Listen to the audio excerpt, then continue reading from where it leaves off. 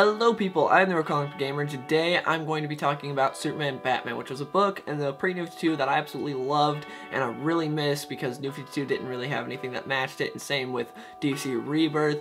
And so yeah, I'm going to be talking about that, how I missed the relationship between the characters of Superman and Batman and the adventures they used to go on and stuff like that. Before I get into that, I do have a quick sponsor, and that is this hoodie that I'm wearing.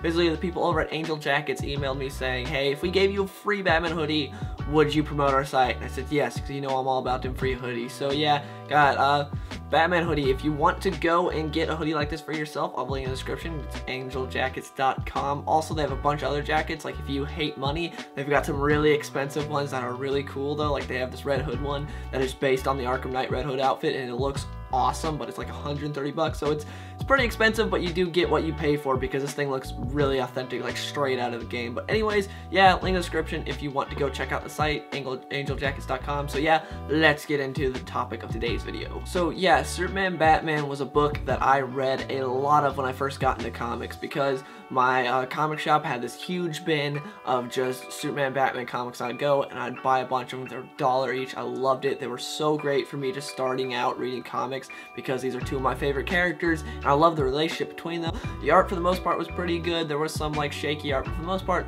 I enjoyed the art. You had Ed McGuinness, who did amazing on Superman Batman Public's Enemies, which is my favorite book out of the entire series, my favorite storyline of the entire series. It is amazing, and I've talked about it before, and some of you guys may have seen the movie, but the movie doesn't do it justice at all. The movie is really bad to me. Like, they took out stuff that was unnecessary, and then some things, like, I understand cutting stuff for time, but some things they didn't even cut out for time. They literally took it out and replaced it with something else. They didn't save any time. It's just like, why would you do that? It doesn't make any sense. Like, All-Star Superman to me cut out stuff for time that made sense. Like, we didn't need to see Jimmy Olsen turning into Doomsday in the All-Star Superman movie, and they cut that out, and to me that made sense. But this, they cut stuff out and they replaced it with other stuff that doesn't make any sense. Like, the introduction to Metallo was really stupid, and I just don't get it. Anyways, yeah, basically, if you've seen the movie, you need to read the book.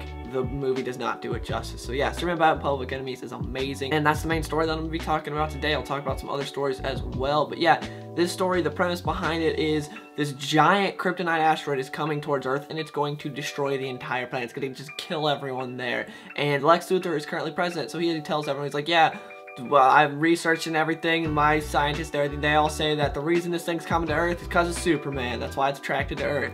And so then he says, yeah, I'm gonna give a huge cash prize to whoever brings Superman in. Like, whoever can do it. So every single supervillain, like in the DC universe, is after Superman. And Batman is his best buddy because it's pre-New 52. This is when these two guys are best friends. So Batman's like, yeah, you know what, you don't have to go it alone. I'll be here to help you. And so that to me is just such an awesome premise of like two best friends against the world, because you got Superman and Batman, who are best buds going against all these different supervillains, and it's awesome. We get some great character moments throughout the story. We get some really cool stuff. We even get an interesting part to where Superman and Batman are in the Batcave, and Superman had just been shot by kryptonite. Like, he got shot by Metallo earlier with like this sort of kryptonite bullet, and so he has like a shard of kryptonite in him. Alfred does an operation to get it out of him, but then this Superman from the future appears. That's from this future to where like the kryptonite asteroid hit Earth and everyone but Superman died. Like, everyone's just dead, so he's alone, and he comes back and he's trying to kill Superman. He's trying to kill his younger self, because he's like, yeah, you know, I'm gonna prevent you from doing this. So he's in the Batcave, he's beating the crap out of Superman. He almost kills Batman, but then Superman takes that shard that was in him earlier, puts it in a shotgun, and then shoots it straight at him, which causes him to go back to his own time. I thought that part of it was really cool, and a really cool element to have Superman from the future come back and try and kill himself. I thought that was really interesting. And then later on, we get a part where they're in Washington, D.C., like near the Washington Monument, and Silver Banshee shows up. She takes down the Batwing, and so it's Superman, Batman versus Silver Banshee, and then all these other villains show up after that. It's really cool because like Batman and Superman are surrounded, they're back to back, and Batman's just like, we can take them, I think we can take them, do you think we can take them? And Superman's just like, you always think we can take them. So Batman's like, alright, then let's take them. And it's just like, I love the dialogue between these characters and the relationship between them. It's so great. I miss it so much in Rebirth. Like, it sucks not having it anymore, but yeah, it's just great, and they all take on like the tons of super villains, and it's really cool. And then later on, we get an assault on the White House where it's like the Bat family and the Superman family where they go and they attack the White House, and Lex Luthor just like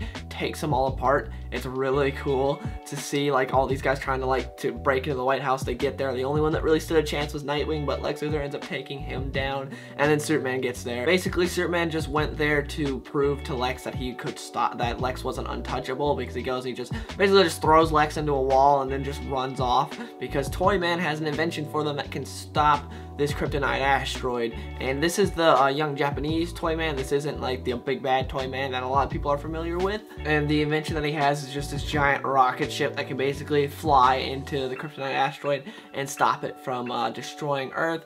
And Superman wants to pilot it because he is Superman. Of course, he wouldn't let anyone else do it. And then they end up knocking him out. Like Captain Atom shows up and his power allows him to like take a kryptonite ring and make it to where like it's way more effective on Superman. He's able to knock him out, and he's just like, yeah, I'm gonna pilot this thing. So Captain Atom, he goes, he pilots it, and he's able to take out the kryptonite asteroid while Superman's on Earth fighting Lex. And it's a really cool battle, and all this kryptonite from the kryptonite asteroid ends up like, you know, exploding, and some of it lands on Earth and stuff. And that sets up for a later storyline to where Superman and Batman go and they try to collect all the kryptonite on Earth, and that's a really cool storyline. But anyways, yeah, I really miss stories like that. I love Superman and Batman Public Enemies. It's a really interesting, fun story with this relationship between these two characters I love that I really miss seeing, and I wish we could see again, but that's what kind of sucks about Rebirth. I love Rebirth, but it sucks that they were like, hey, you know, we got Green Arrow and Black Canary back together again. We got all this stuff like, oh, we're bringing back classic characters, except Superman and Batman still aren't back to how they were, which really sucks. But yeah, that's just one of the many stories. There are a bunch of different Superman and Batman stories. You got one which was like a reimagining of where they first met, where they go on this cruise ship and they're both sort of fighting for Lois, and then like do a Deathstroke and this Deadpool. It's basically Deadpool. It's supposed to be an alternate, like an Earth 2 or some other Earth Deathstroke, but it's just Deadpool, and he shows up and they're both trying to kill Bruce Wayne, and then like Ultraman shows up, and it's really cool. It's a fun story. And then you got the Search for Kryptonite, which I was talking about, where they go around to all these different places, including Atlantis, and try to get the kryptonite from there, so that way to make it safer for Superman to do his job. There's also one where Superman switches powers to where his powers go to Batman. Batman sort of goes crazy because he tries to stop like crime all around the world all the time because he's Batman. He's really just nutso, and that was a really interesting storyline. Definitely one of my favorites from this whole series. Yeah, there's just a bunch of interesting stories that I thought were really cool that I love seeing Superman and Batman just go, like two best friends go on these different journeys, like different adventures together, and I really miss it. And New 52 had a Superman Batman book, which wasn't near as good and did not recapture the fun that this book had. I really sucked. Like, they did have some decent stories, but for the most part, it wasn't too great. Like, I didn't care for the series. They had like 2 good stories overall in it in the New 52 Batman Superman book. But the Pre-New 52 series had a lot of good stories. Had some mediocre ones, like the Supergirl one I didn't really care for. It wasn't bad, but it wasn't too great. I thought it was meh. And so, yeah, that's just, that's my thoughts on it. I really miss it. I hope DC can somehow reestablish it, like somehow get it to where Superman and Batman are best friends again, because I really miss that dynamic, and it sucks that we don't have it in Rebirth. Anyways, please let me know in the comments below. Do you miss the series if you used to read Superman and Batman, or did you love the New 52 series? Please let me know in the comments below, and I'll see you guys in the next one.